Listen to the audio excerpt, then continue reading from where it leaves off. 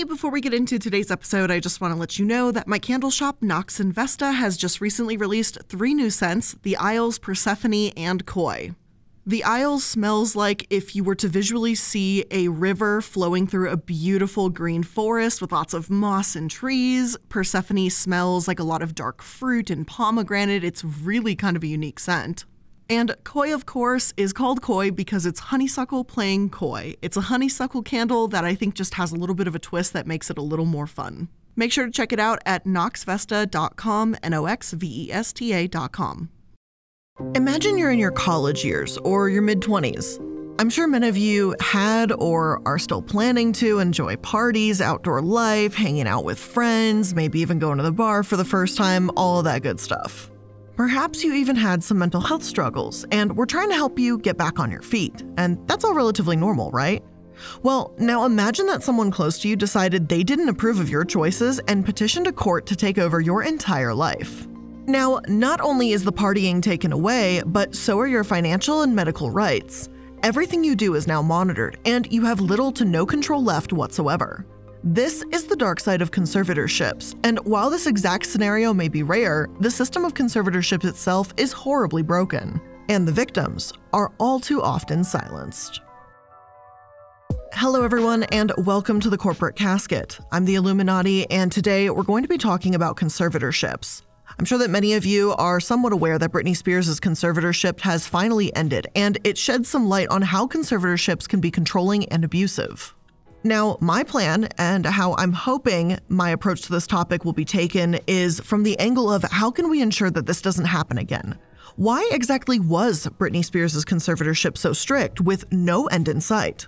Is this typical to how things work? And what does this situation mean for other Americans that find themselves in conservatorships? While many people are aware that conservatorships may allow conservators to have financial control over the assets or medical decisions of an elderly person, in Britney's case, the decisions were made for her that have been seriously questioned by the public and experts alike. In one example, the decision by her conservators to leave her IUD in has been called a clear reproductive justice violation. And an IUD is a form of birth control that goes inside the uterus. At a recent court hearing, Britney said she wanted to get rid of this IUD and to have another baby, but quote, "This so-called team won't let me go to the doctor to take it out because they don't want me to have any more children." Making medical decisions for a conservatee may be a common aspect of a conservatorship, but Britney's conservatorship itself is far from the standard, and we'll talk more on that in a moment. Multiple experts have weighed in on this, voicing their concerns. Deborah Mullen, a professor of counseling psychology at Texas Women's University and certified sexual educator, said she was worried about the potential harm in this case, particularly around reproductive coercion. Rachel Johnson Farias, executive director of the Center on Reproductive Rights and Justice at Berkeley Law School, said the following. Britney's IUD can be removed, but the fact that she is not allowed to choose when that happens in combination with the amount of time that the IUD has already been in place, 13 years, means that Spears has been stripped of making reproductive choices, and the longer it persists, the more her case looks like forced sterilization. Sonia Goshavila, the California State Senior Organizer at Unite for Reproductive and Gender Equality, also referred to this as an explicit form of reproductive coercion. Sonia said she was disgusted but unsurprised by Britney's case, and she too calls it forced birth control and sterilization. Reproductive justice and rights, as these experts explained, maintain the idea that everyone should have the right to family and the right to bodily autonomy. After all, you can't be forced to be an organ donor. What you do with your own reproductive organs should be your decision. These are truly basic human rights that we've been fighting for decades now. Vogue explained in the article, the history of coercion dressed up as care is a long one, that stripped away reproductive freedom in the name of care or conservatorship is anything but new. Snipping, typing, and removing the fallopian tubes of Black women without their consent after childbirth was so common in Mississippi throughout the 1920s and 30s that it earned its own nickname, the Mississippi Appendectomy. And in case you're wondering, yes, the state government allowed this and even helped fund it. Before we continue, I just want to insert a brief trigger warning for sexual assault. Please skip the next couple minutes if you're going to find this too upsetting to listen to. Now, one of the examples that Rachel Johnson Farias told the San Diego Union Tribune was a 1920s case in which a young woman named Carrie Buck had been forcibly sterilized. Her foster parents' nephew had forced himself on Carrie and she became pregnant. The foster family, apparently to hide their shame, had Carrie admitted into a mental institution, then sterilized under a law rooted in eugenics.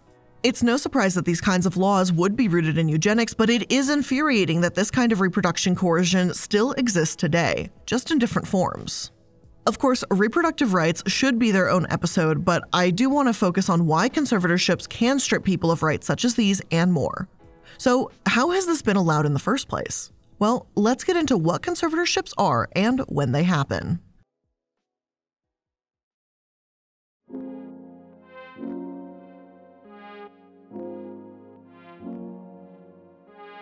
Investopedia defines conservatorship as a legal status to which a court appoints a person to manage the financial or personal affairs of a minor or incapacitated person. There are different kinds of conservatorships. Some are for individuals who may have physical or intellectual disabilities. In other cases, adults with Alzheimer's or dementia may also become conservatees. Mental capacity has to be well documented in these cases, and while guardianship manages personal and day-to-day decisions, it usually refers to a guardian over a minor. Conservatorship has more financial control and often refers to an incompetent or incapacitated adult. Other sources say that these terms are often used interchangeably, but guardianship typically refers to children and conservatorship typically refers to adults that can't take care of themselves. At times, a partner, a fellow family member, or adult child will fill this role for conservatee, as they would hopefully have the conservatee's best interest in mind, but professional conservators can be court-appointed to do this too. However, even if a judge does grant a conservatorship to someone, a conservatee is not supposed to lose all their rights. The Judicial Council of California's Handbook for Conservators explains that conservatees maintain the right to have their wishes considered, and they are still entitled to basic human rights to take part in their life decisions. And from what I can tell, this arrangement is meant to keep people with these impairments from inadvertently hurting themselves with their choices, but not to keep anyone from living a normal life. Conservatorships are also not the first step for taking care of people. They're meant to be seen as the absolute last resort to aid those with severe cognitive impairment or developmental disabilities. In other words, Britney Spears isn't at all the typical person that would fall under a conservatorship by these guidelines. As you can imagine, there are quite a few ways that this can go wrong already. Yes, there's the aspect of someone abusing this role, but there are other less malicious problems too. For one, these court-appointed conservators lack any sort of training. After all, they're often family members that want the best for their relatives. This doesn't mean these conservators are professional caretakers, financial planners, or experts in any of the roles they now have to take on. What if the role proves too much for them? What if they're poor at managing their relatives' money? There's a lot that can go wrong. Richard Eisenberg interviewed T.S. Layham, a business professor at Diablo Valley College and author of The Con Game, A Failure of Trust, about conservatorships for a Forbes article back in 2015. In it, Layham argues that their book is meant to shine a spotlight on elder abuse, and while conservatorships can be a necessity, their execution needs improvement. She also says it should be considered the most restrictive form of court intervention, as they can strip people of rights, and the system simply isn't well regulated and controlled enough. She stated, "Most of the time, these individuals do incredible loving, caring, compassionate jobs for the relatives or friends. But the problem is they may be overwhelmed or undertrained. One survey found that fewer than 20% of courts gave conservators and guardians instructions on carrying out their duties and legal responsibilities." Plus, as you can imagine, when the abuse does take place, it's often underreported, as many of these conservatees can't speak up for themselves. Now, in Britney's case, her father was her conservator, and while family members may take on this role, there are also professional conservators. This should, theoretically, be safer and reduce the chance that someone will have to depend on an inexperienced family member, right? That way, there's no family fights over grandma or grandpa's care, that sort of thing. However, there are disgusting human beings that get into the conservatorship business to take advantage of those that can't fight back.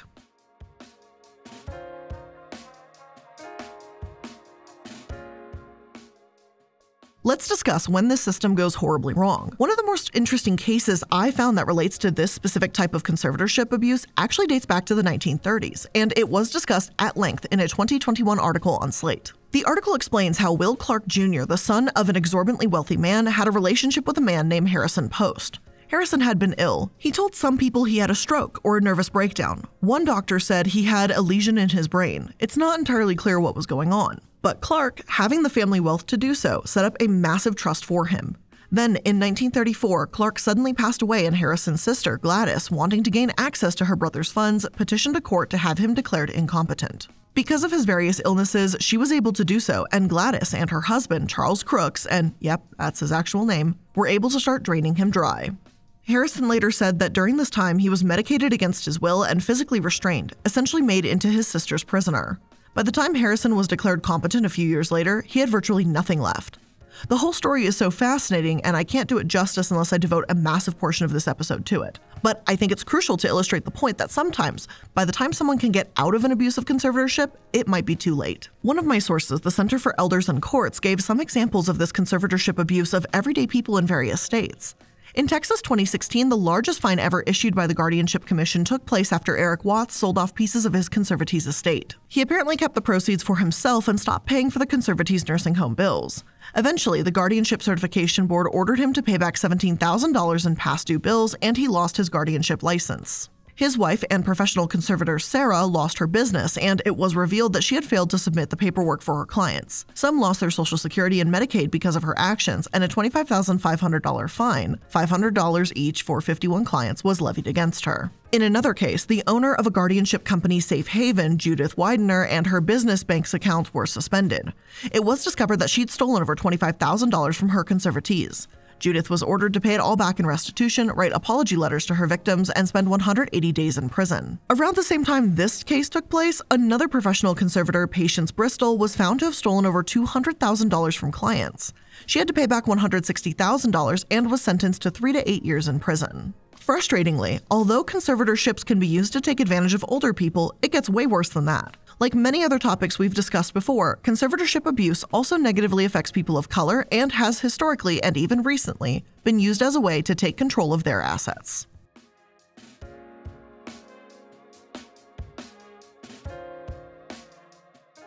According to Prism reports, large oil and gas reserves were found among a variety of Native American nations in the early 1900s. Similarly to Carrie, these Native Americans were declared incompetent so that lawyers could appoint themselves as the guardians of Native Americans with these properties. According to my source, courts declared Native Americans to be incompetent in most cases where oil was found on their land, and newly appointed conservators eagerly availed themselves with new wealth while depriving their wards of financial control and a basic standard of living. The Conservation goes into this in even more detail in their article and explaining how multiple attorneys or other conservators would take money and land from Native members for their own personal expenses and investments too. They were essentially stealing in the same manner we discussed in the last chapter, but the Native American people had no recourse. Money Bear, described as a, quote, young, shrewd, full-blood Creek woman, was a victim of these tactics. She ran a farm and saved enough money to buy a truck and livestock with some left over to save. However, the moment oil was discovered on her land, the court became interested and basically decided that Money, as a Native American, was incompetent and needed a guardian.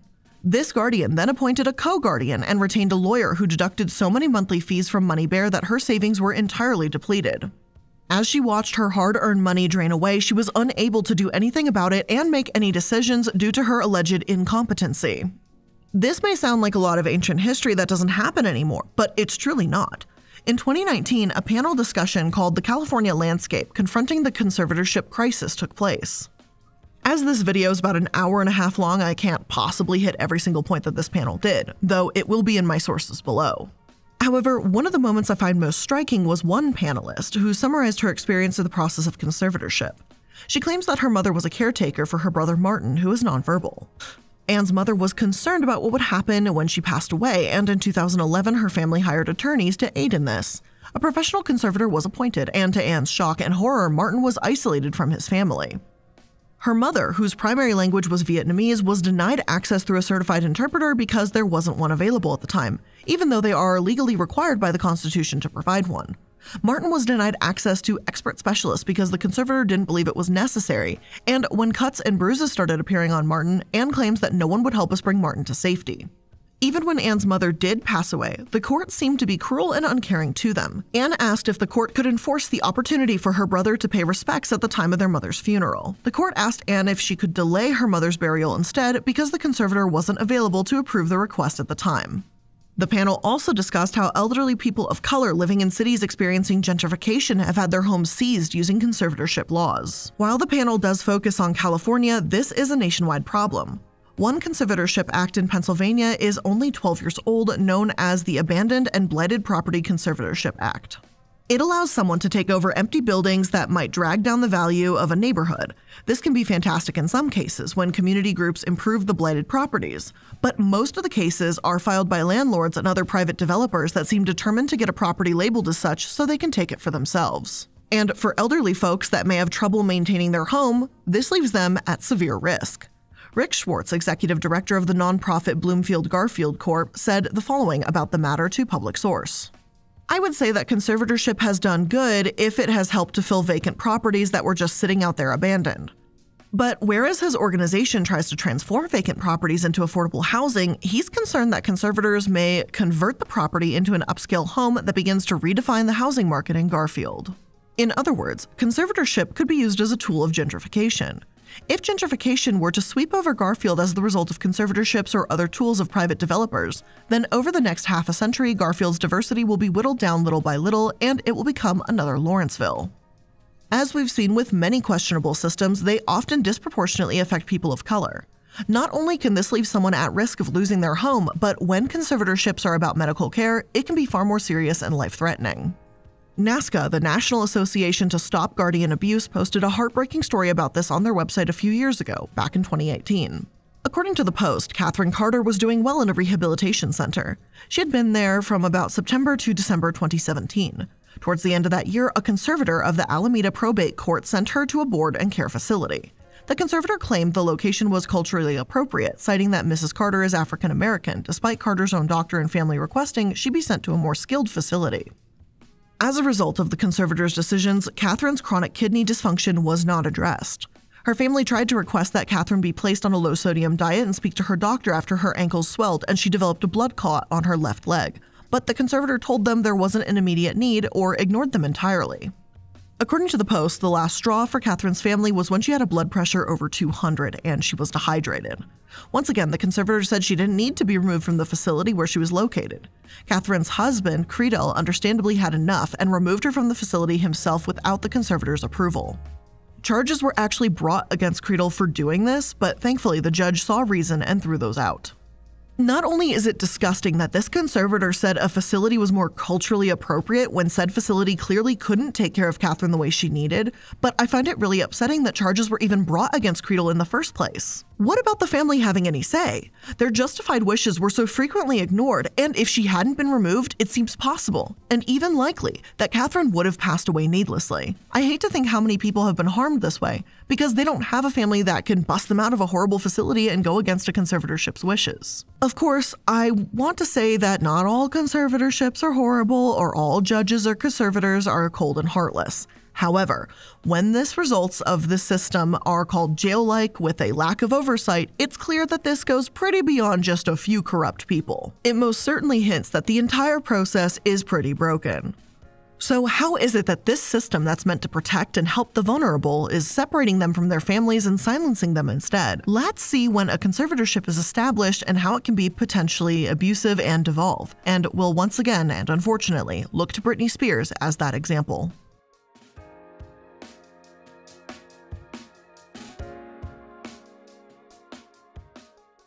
As I've previously said, Britney Spears' conservatorship was very different than the examples we've heard about thus far. News sources have reported that Britney was in a spiral of bizarre behavior since November 2006 when she divorced the father of her children, Kevin Federline.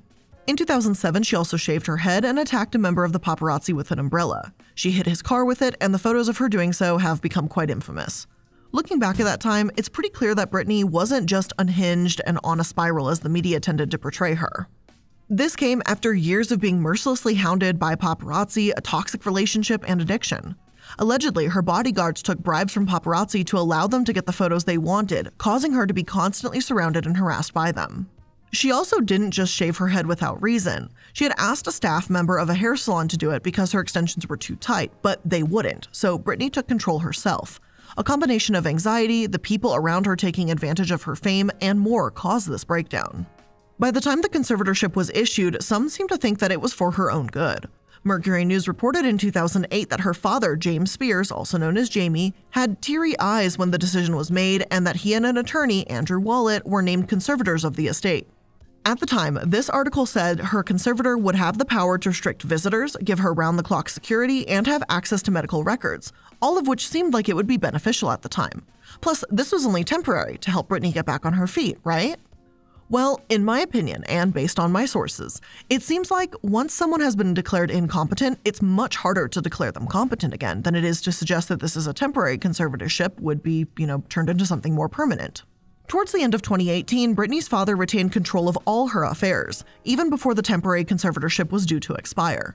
1 month later, Britney told MTV in the documentary Britney for the Record that she felt her routine was too controlled and she'd be liberated if she didn't have the lawyers and doctors analyzing her every day.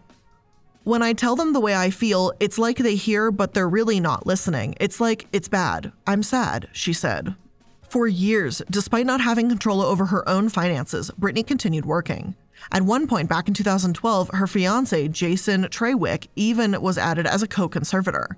He couldn't control her assets, but he was able to control her food, clothing, and medical care at the time. An attorney with no involvement in the case called it an unusual situation since you don't often see conservatees get married. It's one thing if a husband or wife becomes a conservator for a partner that may have been in an accident or had Alzheimer's or something, that I could understand. But for a fiancé to control another fiancé's food, clothing, and medical care only 3 years into the relationship, that really rubs me the wrong way. Though the conservatorship wasn't a point of discussion for about a decade, Britney advocated for herself behind closed doors. She expressed serious opposition to the conservatorship, claiming that it restricted everything from whom she dated to the color of her kitchen cabinets, according to the New York Times. Back in 2016, she wrote it was an oppressive and controlling tool against her and told an investigator she wanted it terminated. Then in 2019, she said she was being forced to continue performing on and to stay at mental health care facilities, all while other people benefited from her career. After all, her father was approved by the court to receive a percentage of Britney's deals, like her #1 album, her guest starring on national television, and all her shows across the world. And from the start, Jamie had a conflict of interest here, and quite a serious one. He received a percentage of her income, as well as a relatively small $16,000 salary as a conservator, meaning he would naturally want to see Britney perform. Yet, as a conservator, it's supposed to be his job to ensure she's taken care of and her wishes are heard and respected, and those two things just don't match. Frankly, I think it's seriously disgusting that the court allowed him to have this percentage, creating this conflict of interest in the first place. After all, even if he only got about 3% of her Femme Fatale tour in 2011, 3% of hundreds of millions is still millions. All the while, much of this wasn't shared with the public. Back in 2016, the New York Times reported that Britney was presented as fully in control on stage, but she wasn't given the right to stand on her own.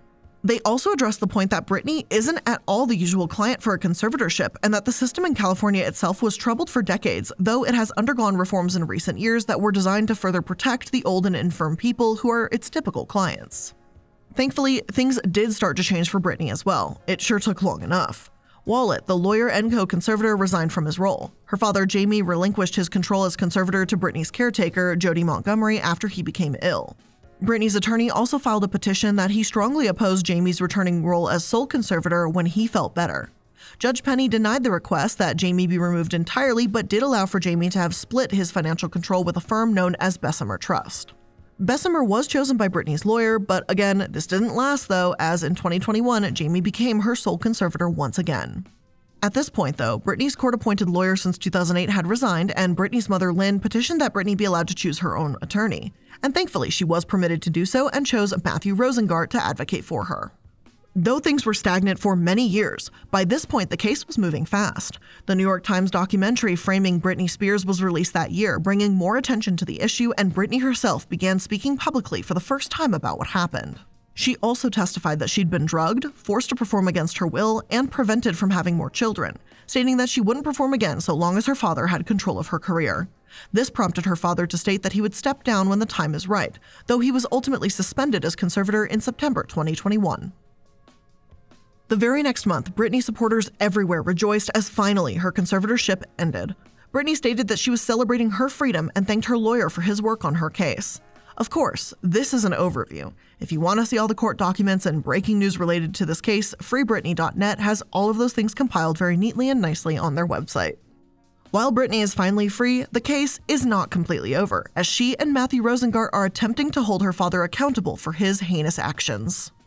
And surprising to no one, Jamie still doesn't seem to care or realize the gravity of the situation, because in December 2021, he petitioned Britney's estate to cover all of his legal expenses. Yeah, Jamie, the allegedly abusive father who kept his daughter in a conservatorship for 13 years, is asking her to cover his legal costs. Rosengart called it shameful and made note that Jamie reaped many millions of dollars from Britney already, and he has some nerve asking for another penny. Unfortunately, there are other players in this as well, like someone named Louise Taylor. According to the New York Times, accounts for Britney were opened at an obscure Tennessee firm, Stonebridge Wealth Management, that Miss Taylor co-founded and co-owned. Taylor herself seemed to benefit from this arrangement, and she was also a business manager icon that worked with the likes of Aerosmith, Gwen Stefani, and Jennifer Lopez. Once again, being someone who profits from Britney's work, yet is involved with her conservatorship in any capacity, reeks of self-interest. Plus, Jamie himself actually borrowed $40,000 from this firm in the past, though he did pay it back, which led critics to once again point out this conflict of interest. Recently, allegations have begun spreading that Taylor was even involved in the conservatorship from the onset and had once tried to even conserve Lindsay Lohan, making this whole thing even more convoluted and questionable. I also hate to think what might have happened if Britney's court-appointed lawyer had not resigned. Perhaps resigning was the best thing he could have done for her. Would she have been able to get her own lawyer without this act happening? How long would the process have taken? It's just truly ridiculous how long this has lasted in the first place. Now, before we continue on to the next section to talk about changes and what is happening in the conservatorship world and how people are going to try and prevent things that happen to Britney Spears from happening to anyone else, let's take a quick moment to thank today's sponsors. If you're anything like me, planning is an absolute necessity just to make it through the day. And when I'm saying planning, I'm planning everything. Everything's written down on whiteboards. I know what I'm doing, what I'm eating, and I know probably weeks in advance. That's why I really love HelloFresh. HelloFresh delivers fresh, pre-portioned ingredients to your door every single week, or if you don't want to do every single week, they can do it whenever it works for your schedule, which is great for someone like me. You can pick your favorites from 50 different weekly options and skip weeks when you need to, change your delivery date, or update your preferences all within the HelloFresh app, which is seriously the easiest thing in the world to use. And HelloFresh's chefs really know how to diversify the menu with seasonal recipes like salmon limon and pasta primavera. And HelloFresh even has fit and wholesome recipes for satisfying and nutritious meals that you can feel good about, with 6 recipes per week to choose from, including low-calorie and carb-conscious options too. So make sure you go to hellofresh.com/casket16 and use code casket16 for up to 16 free meals and 3 free gifts.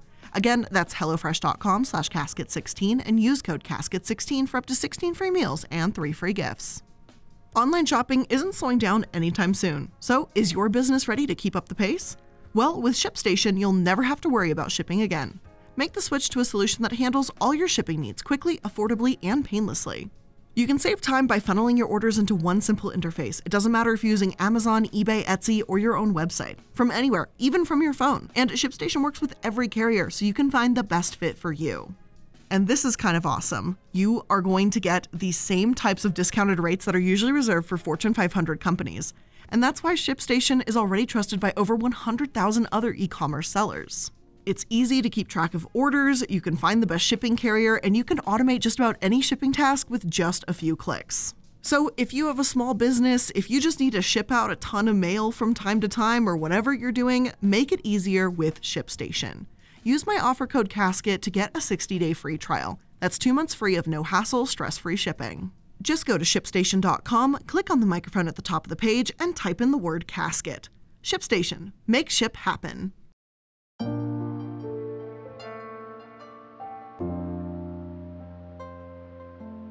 So what does this mean for everyone else stuck in conservatorships? After all, it took over 13 years before Britney was able to gain her freedom, and that's with her wealth and resources. For someone that can't afford an inexperienced attorney, what options do they have?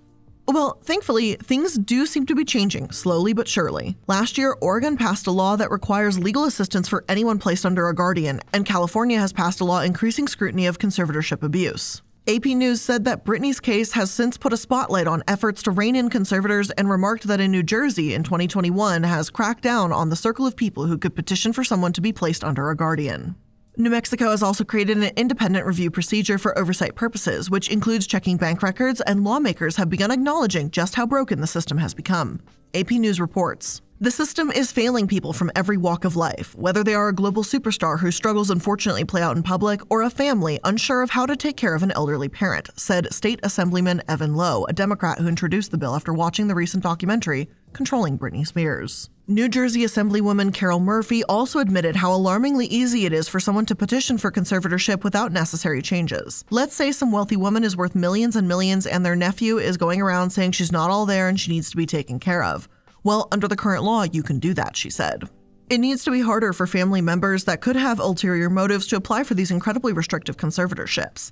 That's not to say that family members should not be able to get their loved ones help by any means, but the present system in place makes it too easy for bad actors to succeed while the vulnerable's voices are suppressed. What happened to Britney is appalling, and it should have never happened in the first place. At least now that it's out in the open, and if you look up what conservatorship abuse is, there is so many of the search results available, and they're recent, and in the wake of Britney Spears' revelations, they're finally getting the light and attention they deserve. The Des Moines Register has also called on Iowa to start looking at their laws, as over 23,000 Iowans fall under the conservatorship or guardianship status.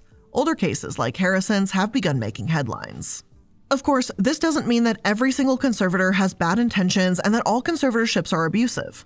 Conservatorships can work when the conservatee's wishes are considered. They're charged reasonable amounts, and the conservator genuinely has their best interest at heart. I'm sure that these cases do happen. I'd like to hope and believe that they're even more frequent than the negative ones. But please know that the point of today's episode is not to make you hate conservators, but to recognize just how easy it is for those that want to prey on the vulnerable to thrive. Now that we've seen the ugly, dark side of conservatorships, it's time to call for reform. Hopefully, other states will follow suit and start to repair this damaged system. But with all of that being said, that's where we're going to end today's episode. I hope you learned something new today, and if you did, make sure you're liking, following, and subscribing to stay up to date on all the latest episodes. Thank you so much for spending some of your time here with me today. I really appreciate it, and I'll see you in the next one. Bye!